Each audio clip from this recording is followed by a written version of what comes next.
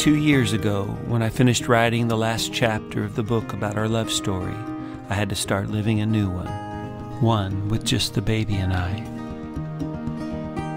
Our little girl, Indiana, is 4 years old now and finally walking. And I too am learning to walk on my own. Putting down new roots in the land that is already such a big part of our life and story. And I've come to realize that while my wife Joey had a gift for homesteading, what I'm probably best at is life-steading.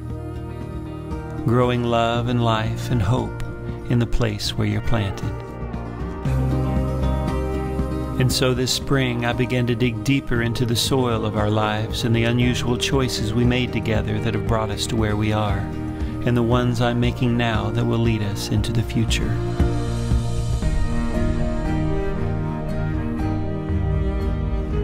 Almost every day, someone asks me how we're doing on our own. We are doing well, I say, but we are not on our own. Joey is still with us.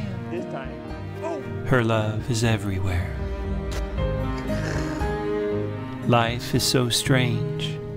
Where one story ended, another began. This is not a how-to book. It is more of a how we, or even more accurately, how He, God, has worked in our hearts and is continuing to work in this life we are living now. Once upon a farm.